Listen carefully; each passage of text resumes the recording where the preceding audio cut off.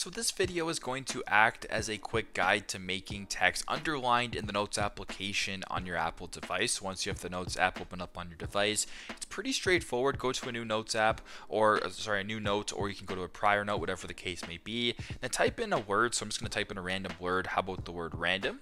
And as you can tell right now, because of a prior example that I made a video on, it actually has the text italicized, but it's pretty straightforward.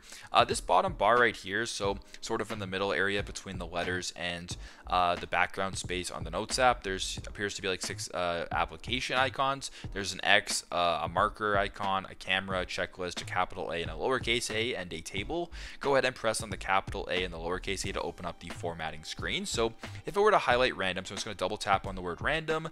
I'm going to go ahead and press the highlighted italicized button right now to unitalicize it. And if you want to underline it, it's super simple. Right in between the italicized I and the S with the strike through it, there's a U with a line beneath it. That means underlined, of course. Just press on underline right here, and there you go. Press on done, and pretty straightforward. That's how you guys can make text underlined, or a guide to making text underlined here in the Notes application on your Apple device. Thanks again for watching, and I hope this video helped.